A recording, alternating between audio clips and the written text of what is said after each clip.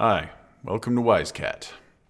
Today's question revolves around adding more font capabilities to the Atto editor. So the problem is described in here. If we go into a label, say adding a label, and we want to go into the Atto editor here. Using the Atto editor, we don't really have a choice of what font styles we have. We have choices between different headings, pre-formatted or paragraph, but those are just formatting options. We don't have a choice of fonts that we can add to our Moodle. So in order to add those, we actually have to use a third-party plugin. The plugin is called the Font Family plugin. And if you actually go to the Moodle plugins database, you can just search for font and you get a whole bunch of different plugins. And especially if you want to narrow it down to what you're exactly looking for, you're going to be looking for an Atto HTML editor plugin so that it can actually go into an Atto entry. And you've got a few different options here as well, background colors, etc., etc. You can add colors, size, or font family, for example. This is the one that we're going to be looking at today. It's the Font Family plugin. Now, it actually was only supported until 3.6, but it still works perfectly fine today, so we're just going to install it and see what happens. So we'll go back to our Moodle and we'll install plugins, and we'll come over here, and now I can grab, see, I've downloaded all three of those plugins, but I'm just going to do the Font Family one today. If I put that in there, drag and drop it in and go pull it, install, yeah, go through my server checks, etc. This part of the install is exactly the same as any other plugin. Upgrade our Moodle database. Hello, hello. And it has upgraded to new version. And now we get to the new settings for this particular plugin.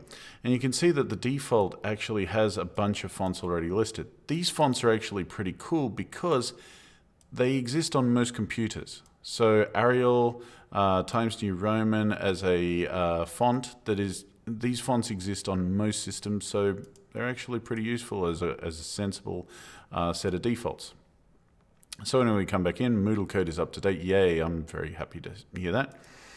But now if we go back to our course and we try to edit a label and we try to use it, nothing. We do not have a single additional editor. And that's because this is where Atto plugins are special, is that they need to actually be added to the toolbar. So we need to go to our site administration again, and inside of site administration, we'll see for the plugins, if we go to the plugins tab, and all the way down, we've got this text editors exist here. And there's TinyMCE, which I mentioned in another video. But we've also got the Atto HTML editor here, and the toolbar settings are what we're looking at the moment. So these are all the toolbar options that we have, and this is the one that we just installed, Font Family. So I'm just going to copy that name, the toolbar config name there, because I'm going to actually add it to this toolbar. So all of these are actually groups, and your buttons are actually, this determines what buttons appear on that toolbar. And so we've got the collapse button, we've got the title, bold, italic buttons, we've got unordered list, ordered list, indent, links, so you can add a link, etc., etc., etc. We've got a whole bunch of different ones. I think I might actually just add it straight after the italics button. So I just add a comma and add in Font Family in there. And now if I save changes, go back and open up another one of those editor windows. Now my Atto editor here has changed, and here's the Font Family button right there, just straight after the italics button, which is where I put it. And you can see that the default is to have these different fonts here. But what if I wanted some other fonts? And the particular power of this may actually be is if you want to add in particular some additional Japanese fonts. Well, yes, you can do that as well, but you have to get them. Now, Japanese fonts in particular, I'd like to raise this point, but Japanese fonts are big. There are thousands of kanji, so the file sizes for the actual fonts themselves can be very big. Western fonts tend to be a lot smaller in file size. So you probably don't really want to actually download this. This is actually Google Fonts. It's a great site and very useful for what we're actually doing. But you don't actually want to grab the fonts and download them yourself and sell them. You can download the family, but if you download the family, the file size is going to be big. If you try to serve that from your own server, you're going to run into troubles of it being slow. It will, the font will kick in 5 minutes after or something, or 5 minutes after you've actually added it. So what we should do instead is actually let Google serve it for us. And this is where this site becomes really, really cool. So we go to the site, and I will leave the link in the description, but it's basically font.google.com, I think, is it? Yeah, fonts.google.com. And you just choose the ones that you want. So I want Noto-san's JP, which is a great Japanese font, nice, fairly easy to read. And I'm just going to click on the select this style and add it to my my collection here. And I don't need bold in this one this time, so I'm just going to go back now, and I go back to the previous page. And so I've got that font, that's in my collection here. Oh, a serif font would also be nice. I don't like serif fonts, but some people like to use them, so I know that some people are going to want them, so I'm going to add that one as well.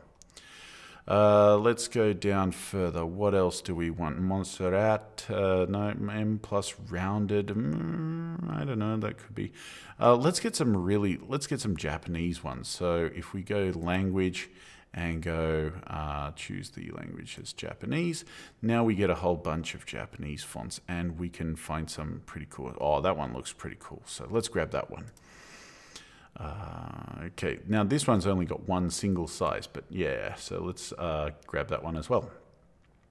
Now, the thing that we've grabbed it, but we haven't put it in the Moodle yet, is that this Google's site here, Google's font site here, what it does is it actually generates a link that you can add to your Moodle. And by adding this to your Moodle, you can make them available. So I'm just going to copy this link code, and now I'm going to add that to my Moodle. And there are two places I need to add it. I need to first add it to the site and make the fonts available for the entire site. And the other place is to add it to this menu so it can actually be selected from the Atto editor. So we're going to go to a site administration, and this time we want to go to appearance and additional HTML. And we're going to add the link HTML to the head section of the document. So if I paste it in there, now that links to the style sheets from Google and means that I don't have to worry about hosting those font files. They're just available now. So now I can actually put those fonts into this, this Moodle, and they'll work. So let's go put them into the Moodle. The next place that we're going to need to do is actually we're going to need to look at that Atto editor thing that we did before. So if we go back down again, we've got text editors section here, and we've got these Atto HTML editor. We did the toolbar settings before, but now we've got this new set of settings here, the font family settings. This is because we installed that plugin, the font family plugin. And if you remember, this is what came up as soon as we actually had finished making the, setting up the plugin. After it installed, this was the default set of settings that we had to set. So I think I'm going to get rid of, say, let's get rid of Courier and Times New Roman. And let's even get rid of Georgia. And there we go. We cleaned up that list a bit because we're going to add a few Japanese fonts here. And so what we want to do next is we want to actually grab the names of all these fonts. And the CSS rules actually are a pretty good place to grab the names from because they're actually going to be the same name. So I'm just going to copy these CSS rules. You probably wouldn't actually do this normally if you're editing for another site, but it's a simple way of grabbing it. Font family, that first one is going to be what we actually need. So we're going to remove everything else except for that last semicolon. So at the back end, I'm just getting rid of everything except for that last semicolon. Get rid of the cursive and the semicolon. And we're leaving that first section now. Now also font family up to that open quote, delete. Font family up to the open quote, delete. Font family. So now all we've got is we've got the font names there. Those are the actual names of the font families that we're adding. And we do actually have to give them a name that's going to appear in the menu. And this name can actually be Japanese. So let's say Noto Sans. Why not? Noto Sans. Noto. I don't know if that's actually what it's supposed to be, but we'll go Serifu. Serifu. And let's say train 1 is the name of that one. So Densha. Densha Moji. Why not? Okay, we also do actually have to add an equal sign in between the name and the font name. But once that's done, we can save that set of changes and it's ready. So now when I go into my Moodle and try to add a label, and if I want to add text, now I have options of adding different text. So Nihongo de kakimashou. And just having done that, I can highlight that text now and I can change its style. And so you can see inside this font family menu, now I've got the Noto Sans, and that's changed it to Noto Sans. Doesn't look very different. But if I change it to Noto Serifu, it changes its style to Noto Serifu. And if I change it to Densha Moji, that looks really weird. Right, that looks really weird because it is, well, yeah, that's weird. Anyway, I might make that bigger. Let's make that into a big heading so I can actually see the emoji. But yeah, Nihongo de kakimashou. That's what it is. Save that and return to course, and it's available. It's there. And you can see there's no real delay in it loading up. Google Web Fonts are pretty awesome for being loadable. They just pop up very quickly. If you were trying to serve this from your own server, you could, but it'd take a couple of seconds before it loads, and this would just look as a default font until the loading of the font file was finished.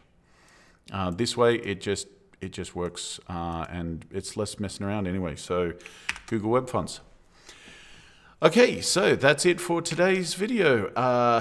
I'll leave a link to the Google Web Fonts in the description underneath the video. Sorry, still new to the YouTube, but anyway.